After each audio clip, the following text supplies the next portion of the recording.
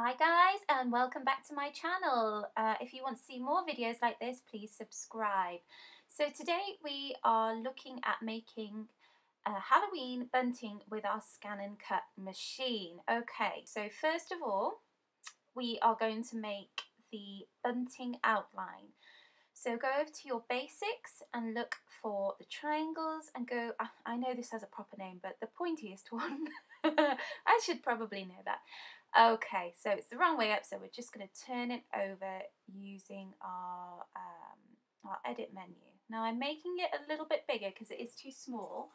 So I'm making it half the size of the mat just so we can fit more on basically. You can make them bigger or smaller depending on what you want to do.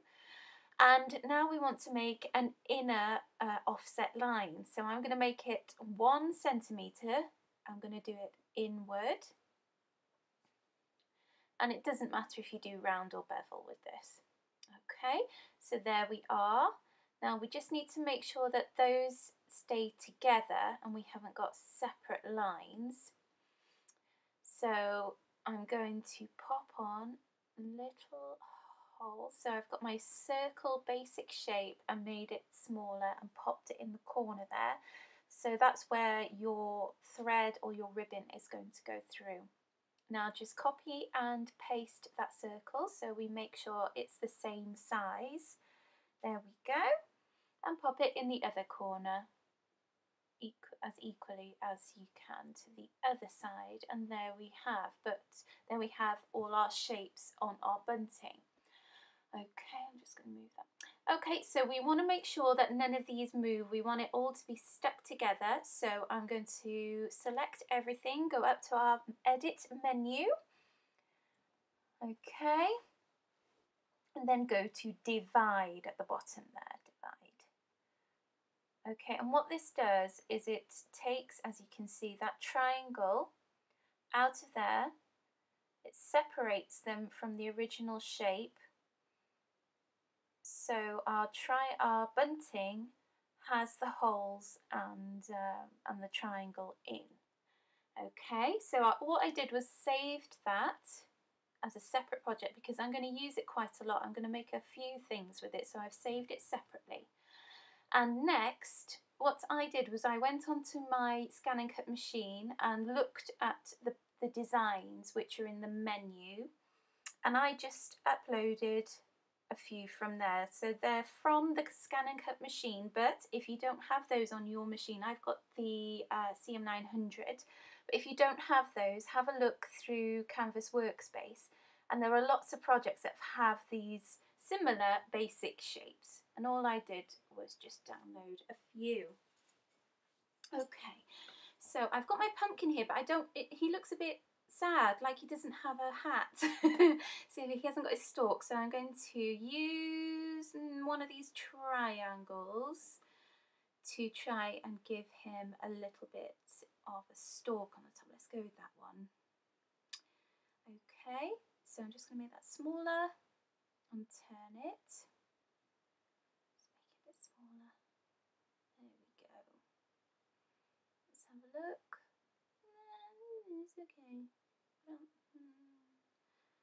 No, that's the beauty of this. You can just play around. I think it's a little bit short, so what I'm going to do is make it slightly longer by click on it again, grab one of the side circles, and there you go. Okay, so what I'm going to do to join those together as usual is edit and then weld. But I didn't realise that these shapes were not like our bunting. So what I need to do is select the pumpkin again, go to edit and divide, just like we did with the bunting. And you can see here, it just separates those shapes from the face and makes the face part of the pumpkin. So let's try that again. Select all on the pumpkin and the stalk, and we're going to weld it together. Okay, there we go, weld, and there we have a beautiful pumpkin. So I'm just going to move it over here. It's a little bit big, so let's resize it. As usual, we need to make, when we're welding things, we need to make sure that as many corners as possible are touching the sides of your frame. As you can see here, I'm just going to resize it slightly so there's just a tiny overlap on 3 sides. Now I'm going to select all and weld it. Okay, let's see how that goes. Perfect. But remember, if it doesn't work, just go to your back key. Okay, so I'm going to get another basic frame there. I've just gone into my projects and selected another one there. Let's pop it there. Let's have a few actually, why not? Because we're going to use them all. Okay, so basically I'm going to do the same with every single one of these Halloween-y shapes. So now I'm going to try my witch. As you can see, I'm just resizing her so she fits, so we can see every part of her while still keeping keeping every bit, touching as many sides as possible. I just made her a bit taller then. Okay, I'm happy with that. Let's try and weld. Press our weld button in our edit menu. But can you see there? There, it's not touching. So what we need to do is use our back button, like I said. So we go back, so then unwelded. And all I'm going to do is just shift it over slightly so it's touching. It's just overlapping a little bit. Let's weld again. And it's all secure. Fantastic. Now all I'm going to do is exactly the same with all our other shapes. I'm not going to go through everything with you. I just wanted to say, yes, I'm using the preset Halloween shapes here, but you could use anything really. Any of the other preset shapes. You could even put letters inside. That would look really nice. I think I'm going to use these and then maybe do the same with Happy Halloween.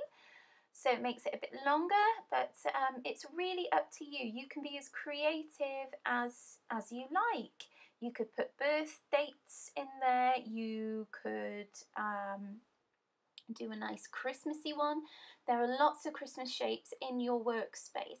Just remember to look through the Canvas workspace, and even though you think, oh, I don't want to do that particular project, look what elements are inside it, because there could be something that you really like. And even if you can't think of a project now, just take it out and save it for later. There's always a project later on that you could do. Okay, so here this cat isn't quite fitting, so it takes a little while to just resize her. I'll say it's a her. I have a black cat as well. They're the best. Okay, I'm just going to resize, and once again, when she is finished fitting, I'm just going to weld. Now this one, I think, isn't so successful on the screen. However, when she's cut out, she looks great. So just remember that even if you look at something on your screen and think, meh, I'm not sure, maybe, always give it a cut just to see, because it often looks much better in real life than it does on your screen. If you're not sure, just use some scrap paper, whatever you've got left over, so you're not wasting your good paper. Okay, so for this one, I've taken one bat and I am resizing it and just twisting it all different ways so it looks like there's a group of bats. Is that, I don't know what lots of bats are called. Maybe someone could comment. What's the collective of bats? Looks like they're flying through, and this is one of my favourite ones. I think it works really well. I'm going to make that one smaller and try and get them touching as many corners as possible, but as long as you've got 2, I think that it should be okay. Let's select that all and weld again. I love welding. Okay, So now we've got 2 more shapes, but we're running out of space. So I'm just going to have a little reorganize of these shapes. So I'm going to select that one and I'm going to turn it upside down using our flip tool. Okay, just so it fits a bit better. So you can either have it right up against the bunting next to it, so you're only cutting one line, but sometimes I find it makes it a bit messy.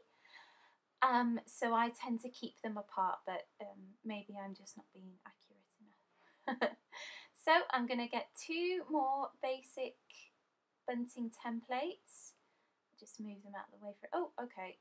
Well, you can go down there and we'll keep the plain one at the top here. So we're going to put our skull, who is a little bit, yeah, let's stretch it out a little bit. And then we're going to pop it on there and do exactly the same as all the others. Now, while I'm doing that, I just wanted to say thank you to everyone who has watched my videos and said lovely things in the comments and on Facebook. I just did this because I watch a lot of tutorials, and sometimes I think it's nice to have new ideas and ideas that you don't have to pay for as well, because all of this, all of the things I'm going to be doing are on your machine already. It just takes sometimes, oh, whoops, it takes a little time to reorganize. I don't know what I did there, so I'm going to go back and just divide those again. We lost his eyes and his mouth. Let's do that again. Divide. There we go. Okay, delete those extra bits. Yes, everything I do, you don't have to pay extra for, because I know a lot of people feel like they need to go and buy SVGs and stuff off Etsy, which is great, but I prefer to do my own, mainly because it's cheaper. Okay, so there we've got our skull resized and welded on. I like that one. That's another one that looks better in real life. Okay, so let's do the same to Mr. Ghost and make sure his face stays in place. We'll move him out of the way and then delete the leftovers, and we'll pop him on there and just give him a little resize. So as I was saying, I've really enjoyed doing these videos. I've done 3 so far. This is video number 3, just before Halloween. And I would love it if any of you guys have any questions, or you have any special things that you'd like me to help you make, or any ideas about any occasions you have coming up and you'd like some ideas. Just either comment below, or if you're on Facebook, go onto my page, or wherever you find me, you just give me a comment and I'll find it. Okay, so there we have it. There is our gorgeous Halloween bunting, yay! Yeah, and there we have it. So, I hope you've enjoyed this video. If you want to see more, then please subscribe, and I will see you again next time.